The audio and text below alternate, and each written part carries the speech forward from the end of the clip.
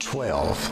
Have you ever stopped to ask yourself, why did Jesus pick 12 disciples? I got a theory for you. Maybe it's because he knew something we need to learn. And that is, not only is it important to have the right people in our life, it's also important to have the right people in the right place. That's right. Everyone in our life has a place. It's our job to put them there. And when something is this consequential, we can't afford to be casual in the way that we manage them. We've got to manage them intelligently. Because listen to me, your greatest joy and your greatest pain will come from the same place: relationships. Our Creator's given us a blueprint. We put it in a book called Relational Intelligence. And I want to help you learn the Creator's way of defining, aligning, and assessing and activating your greatest relationships for your greatest potential. Relational intelligence.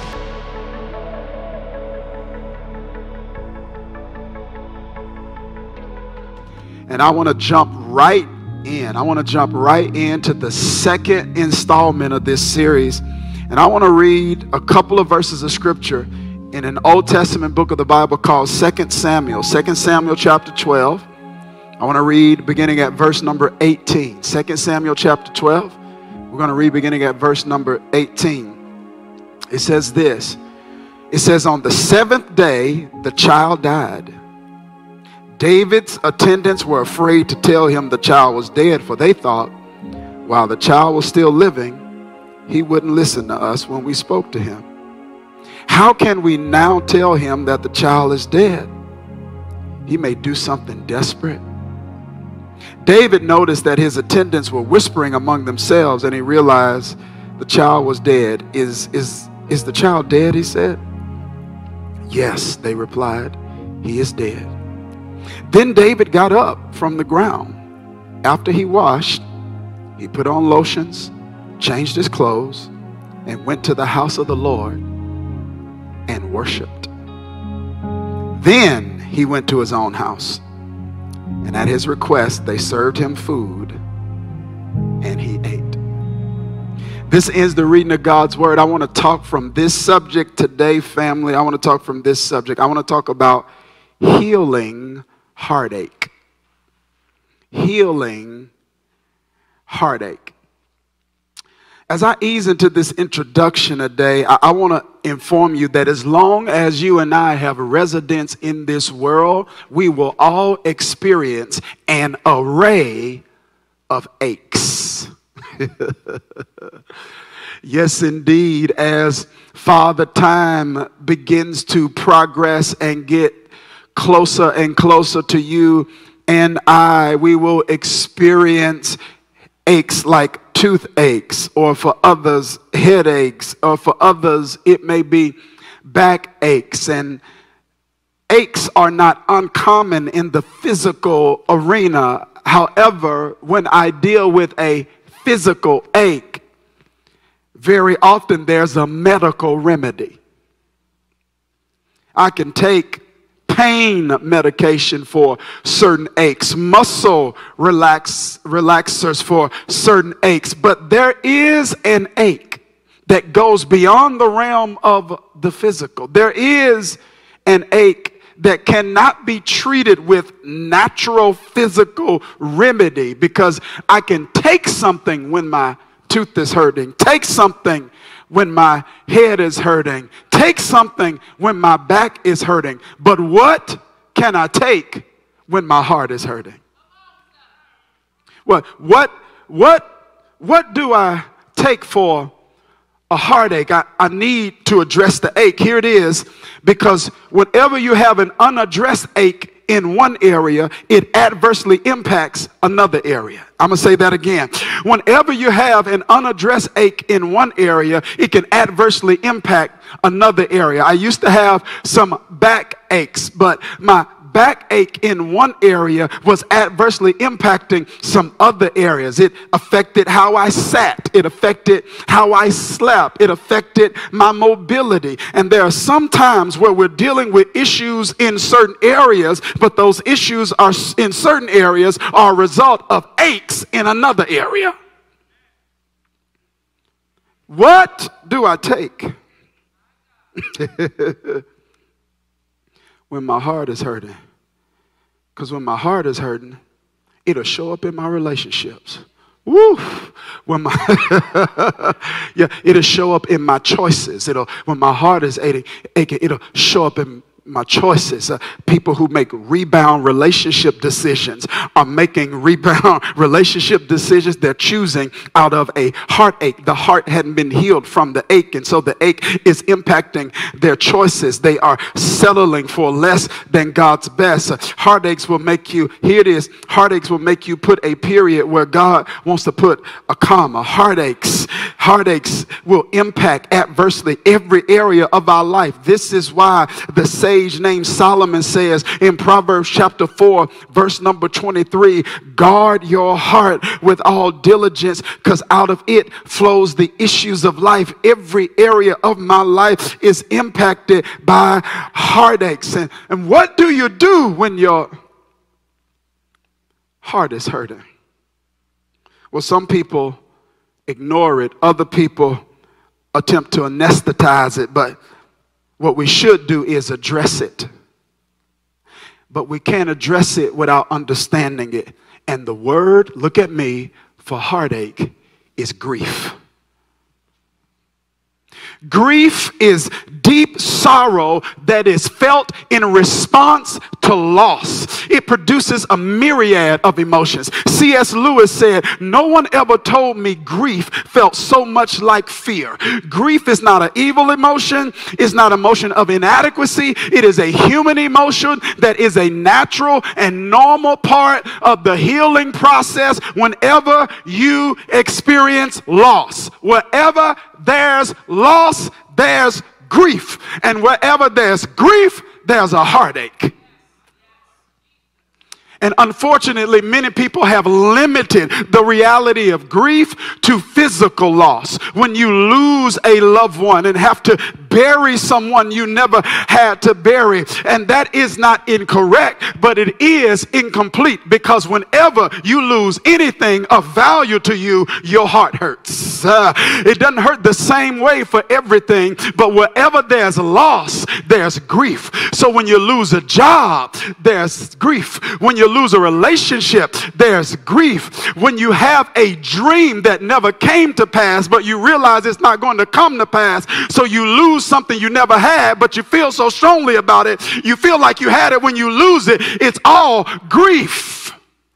And there are many people who know when their back is hurting. I feel this thing this morning. They know when their back is hurting. They know when their tooth is hurting, but they don't know when their heart is hurting. They don't know they're grieving. Because the response to pain isn't always tears.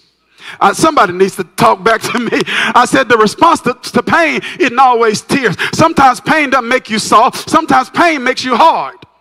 Sometimes pain makes you make vows and promises. Sometimes pain causes us to adopt lifelong philosophies based on temporary circumstances.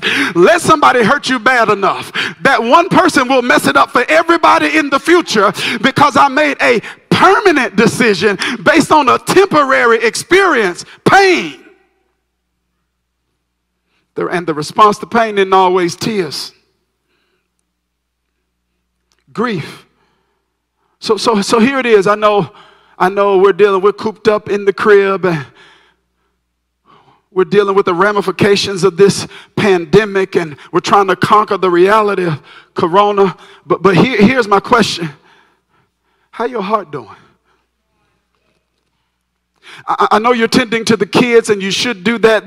They are your responsibility. They're my responsibility. They're the greatest assignment God's given us. He has tasked us with the responsibility of raising little ones, not only that look like us, but raising little ones that look like him. He's given us the kingdom responsibility to do more than raise them, but to train them. He's called us to be proactive, not to be reactive. If we are to intercede for anybody, we should be interceding for them.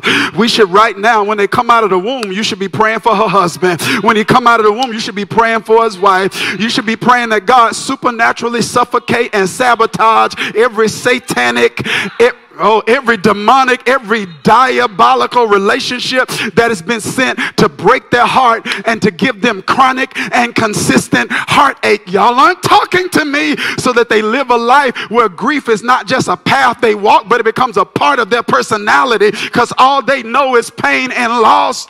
I know we're worried about children and we're worried about resources and we're worried about jobs, but here's my question. How is your heart? Because you can't tell me we've gone through all of this and your heart not hurting. Woo! You may not be crying, but it's hurting. You may not be taking medicine for it, but it's hurting. You may not know it's hurting, but it's hurting. There is no way you can experience this kind of loss and not have some kind of grief. Can't go outside. That's loss. Can't go connect with friends and family. That's loss. I'm not able to have my graduation. You mean I got all these student loans and I can't even walk across the stage? That I can't even give that I'm the first one to go to school in my family, and my parents cannot even have the privilege or the satisfaction of observing me receive a diploma that is evidence of my accomplishment? You mean that's not hurt me? You mean it's my senior year and I'm not going to be able to have my prom? You mean that I planned my wedding for this weekend and I can't have my wedding? That's loss. Your heart is hurting. And the issue is, here it is. The issue is things like grief go unaddressed because they're undetected. Because we expect it to show up looking a certain kind of way or feeling a certain kind of way. It is what we feel whenever we experience loss, and we need to feel it. We gotta detect it. We gotta detect it. We've gotta see it. We've gotta address it. The Bible's clear that everyone experiences this, even Jesus. One of the shortest scriptures in the Bible is in John 11, verse number 35. It says this: Jesus wept. He wept. What was he weeping about? If you know the circumstances surrounding this story, someone that he loved very much passed away. His name was Lazarus. Jesus could have intervened in the situation, and he did not intervene. And Lazarus passed away, and Jesus wept. Jesus knew he was about to perform a medical anomaly and shift Lazarus from death to life. Jesus knew all of that. And even though he knew Lazarus was coming back to him, he still grieved because he lost him. The fact that he knew he would see him again didn't stop him from grieving the fact that he was gone. Why? Grief is the price you pay for caring. When you have stopped feeling, you stop caring.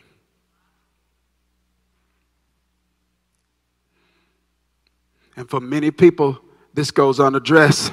It goes undetected. They see this emotion as a sign of weakness and inadequacy, not realizing that God intends for this to be a part of our path. He just does not want it to become a part of our personality. In other words, we should experience grief, but grief does not have to eternally imprison us. The Bible puts it this way: we can go there, but we don't have to stay there.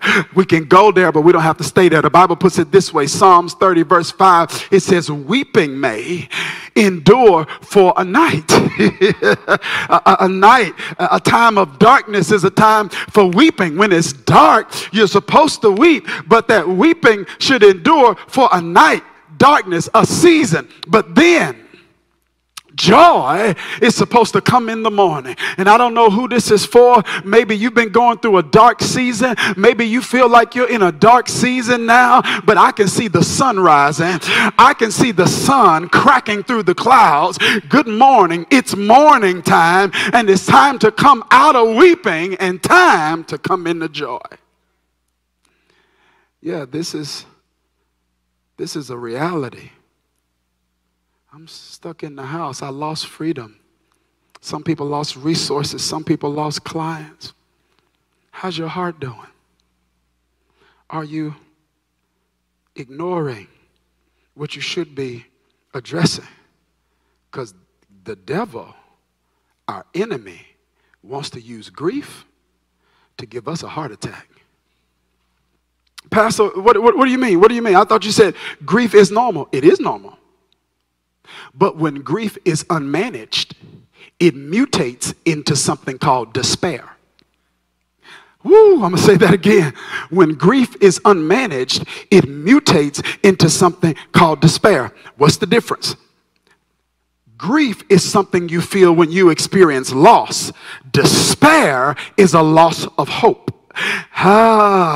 See, I don't know what you've lost, but I came to tell you, whatever you lose, please don't lose hope. I'm going to say that one more time. I don't know what you've lost, but I came to tell you, whatever you lost, please don't lose hope.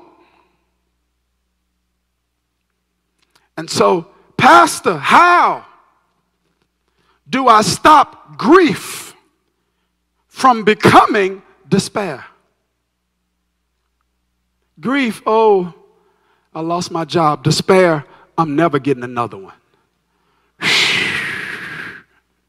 Grief, oh, this relationship didn't work out. Despair, I'm never going to be happy. Grief, oh, this door closed in my face. Despair, I'm never going to get the right opportunity. When grief is unmanaged, it mutates into despair. Pastor, how do I stop grief from becoming despair? Oh, I feel you. It's heavy in your house right now. Hallelujah. I know you feel it. You sense it. But God refuses to allow you and me to settle for an emotional quality of life that is less than his best. And he gives us some insight on how to stop grief from becoming despair. He gives us some insight by allowing us to examine an individual in scripture named David, because David had just in this text experienced a significant loss. What did he lose, Pastor? He lost a child. He lost a newborn baby. Can you imagine the pain he felt? Some of us can sympathize with David. Others can empathize with David, because some have literally sat where David's sitting in this text. You know the pain, the grief that he's feeling. You know what it means to be overwhelmed with emotion about something you can't alter. Some of you can relate literally. Others of us can relate metaphorically. The baby he lost can represent losing something you gave birth to. Yeah, you gave birth to a business, gave birth to a ministry, gave birth to a project, gave birth to an album, gave birth to a fashion line, gave birth to a relationship. The baby can represent losing something you gave birth to. And maybe during this season, you feel like you're losing something you gave birth to, and it's got your heart hurting. The baby can also represent something you have an emotional attachment to. Because during this pandemic, many people have lost some things that we are emotionally attached to. And we're dealing with a degree and a dimension of pain that a painkiller will not help us fix. David lost a baby, and he is in so much pain, he's on the floor and he can't get up. He's in so much pain that they were afraid to inform him of the child's transition, thinking he would do something desperate. But when they gave David the news, David did something that we can learn from. And it helps us make sure that our grief doesn't mutate in despair. I see three things that David did in the middle of his loss that we can do in the middle of our loss right now. I want to share them with you, and then I'm going to get out of your way. Number one, the first thing that David did is he wept. It's in the text. The first thing he did is he wept. And weeping here means more than crying. I'm not saying necessarily you have to cry, but his weeping, watch this, was him honestly expressing his emotions. Did you hear what I just said? Yeah, and your willingness to weep is a revelation of your view of your God. Did you hear what I just said? Your willingness to weep is a revelation of your view of your God. If you see your God as a non-judgmental father, then you don't have to hide your emotions from him, because you realize and recognize, I can't hide from somebody omniscient. You already know everything. You know what I'm feeling. You know my thoughts from afar off. You know my thoughts before they become thoughts. And so because you already know what I'm feeling, we might as well talk about what I'm feeling. I don't know if I should be feeling it, but I'm feeling it. I don't know if it's right, but I'm feeling it. I don't know if it makes me weak, but I'm feeling it. I don't know if it means I got little faith, but I'm feeling it, because God, you can't help me when I'm hiding. Adam, Eve, where art thou? Come out of hiding. I can fix it if you come out. Somebody better come get me. He said, I can fix it if you'll come out. If you'll stop trying to sow those fig leaves for yourself and try to remedy the problem with your own human ingenuity. If you'll bring it to me, I'll fix it. Because before you created the problem, I already had a solution. There was a lamb that was slain from the foundation of the world. He said, I can't help you when you hiding. Adam, Eve, where art thou? I was naked, and I was ashamed. So your shame is an indication of how you see me. When shame before God is present, the right view of God is absent. Psalms 103, as a father pities his children, so the Lord pities those that fear him. For he knows our frame, and he remembers that we are but dust. Y'all better come get me. He said, you didn't know that was in you, but I did. You didn't know you were capable of that, but I knew it. Yeah. You didn't think you would ever be in a season, in a space like this, but I did. And I made provision for it before the problem even existed. And I'll help you if you stop hiding. When we're going to talk about how you feeling. Watch this. Because confession, homolego, remember, we believe in affirmations and confession. But confession is when your heart and mouth agree. Come on. Salvation doesn't even work if there's the confession out of the mouth without belief in your heart. Come on. That is a faith formula for salvation. Is not formulaic, but there's a faith component that's incredibly important for salvation. And the Bible says, with the heart man believes unto righteousness, but with the mouth confession is made unto salvation. So the confession is my heart and my mouth agree. So you say, I know what you're talking. Your heart not there yet. So let's talk about that. Because I can't get you there if you're going to keep acting like you already are. You already are. I'm going to say that one more time. Yeah, I can't get you where you need to be if you're acting like you're already there. You're not there. And I know you're not there. I'm omniscient. I see all things. You're not there. You talking there and you're trying to talk yourself there. But you can't talk yourself there because there's some heart stuff we got to deal with. Your heart is hurting. And until I deal with your heartache, I can't help you.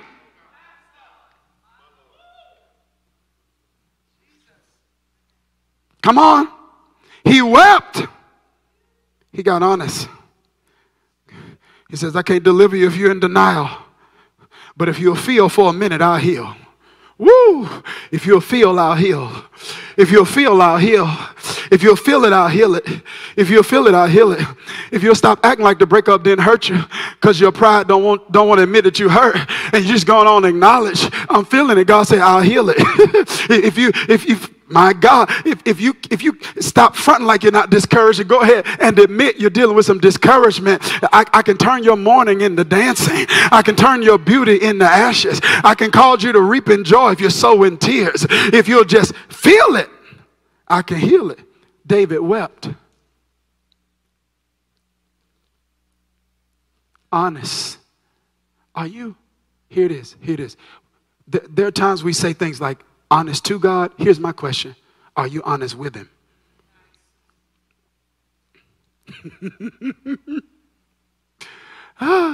Yeah, if grief is not going to turn to despair, I got to weep. It means I've got to honestly expose my emotions to a loving Father who already knows what I feel. Number two, David not only wept, the Bible says he washed. That's in the text. And here's the question. What does washing have to do with anything?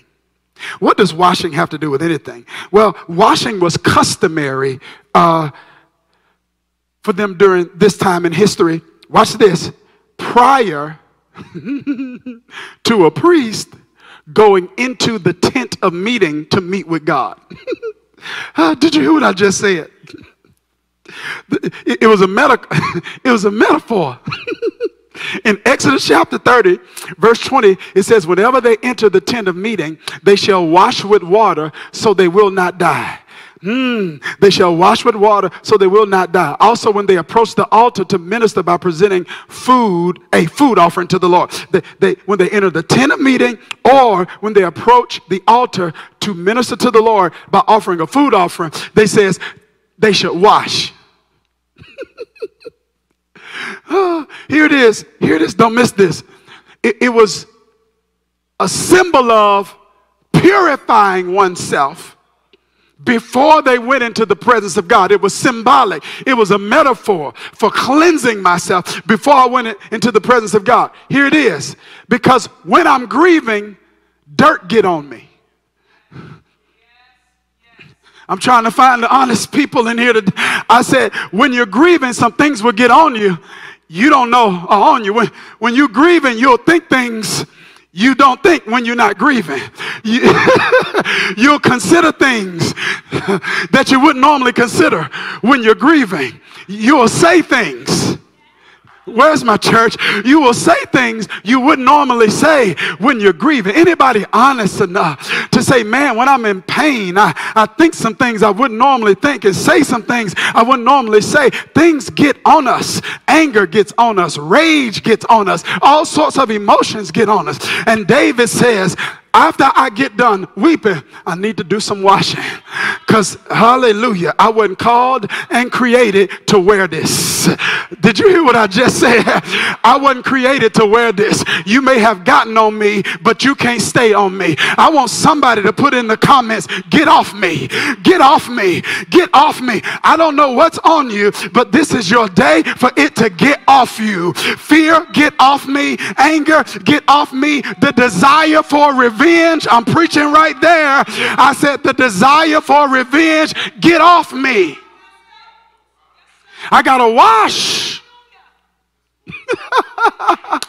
I gotta wash. I gotta wash. My heart's become hard. I gotta wash. My attitude becomes cold. I've gotta wash. I've been burned so much. I'm cynical. I don't trust people the way I used to. I gotta wash. I don't want to be generous anymore because people exploit my generosity. I gotta wash. The devil wants it to stay on you, but you gotta get it off you. He wants to attack your heart. Did you know what Jesus did? Do you know what Jesus did? Do you know what Jesus did when he was hanging on that cross? The Bible says they put a spear in his side, blood and water. came streaming down. That water is a metaphor for the cleansing work of Jesus. Watch this. But there was his water is a metaphor for the cleansing work he does for us. Don't miss this. But he was already clean. Pastor, so because he was washed, he didn't let some things hinder him on the cross from inviting a thief to be with him this day in paradise. Y'all missed it. Y'all missed it. See, when Judas betrayed him, something could have got on Jesus that would have made him so hard-hearted, he would not have been open-minded enough to minister to a thief. Did you hear what I just said? See, God wants to use, the devil wants to use Judas to burn you so bad on Thursday that you won't save the thief on Friday. Somebody help me preach this. I said the devil wants to use Judas to burn you, to hurt you so bad on Friday that your heart is not open enough to help the thief. Y'all follow me here? Gotta wash. What got on you when you were grieving? Right now, is something on you? Are you a little more irritable than you normally are? Are you a little more frustrated than you normally are? What got on you that needs to get off? David wept. David washed. And number 3, y'all better come get me now. I'm telling you, this is my point right here.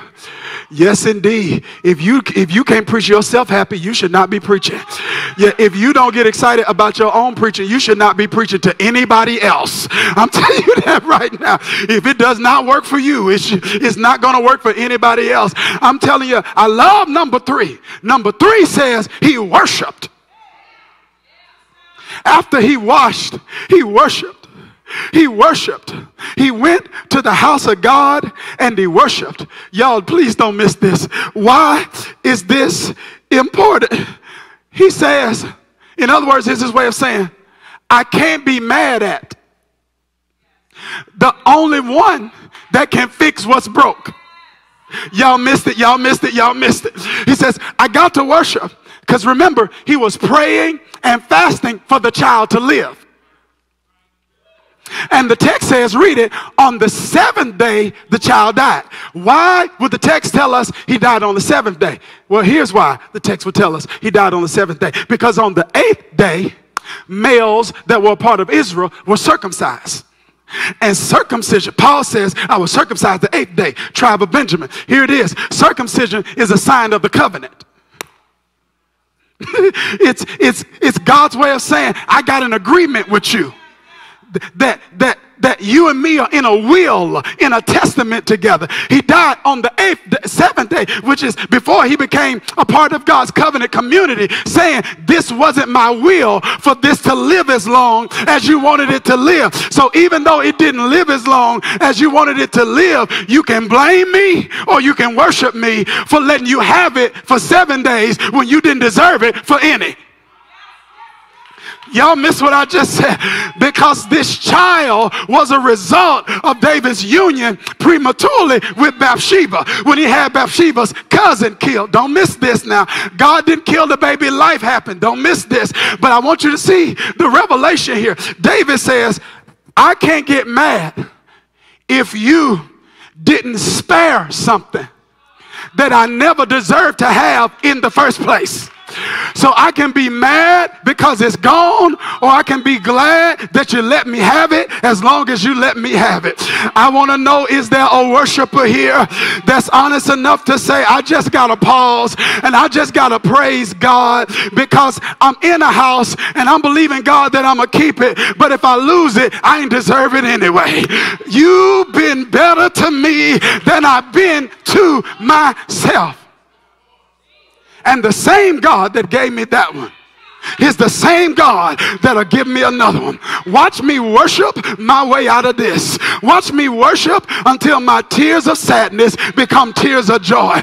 Watch me worship until my weakness turn into strength. Watch me worship until I get my spiritual swag back. He worshiped. I'm done.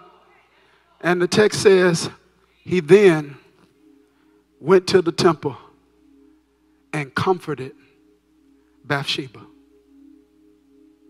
because she had to be hurting worse. I lost my husband and my child in less than a year. Oh, that's Bathsheba.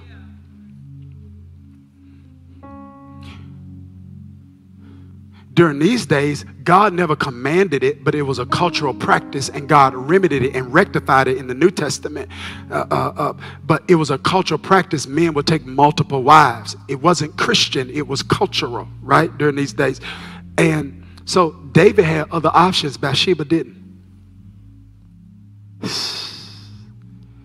I lost my husband and my child in less than a year.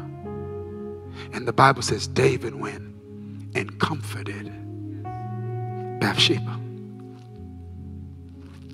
See, this is why the enemy wants us to have heart attacks. Because he knows when you recover from the heart attack like David did, your recovery positions you for ministry.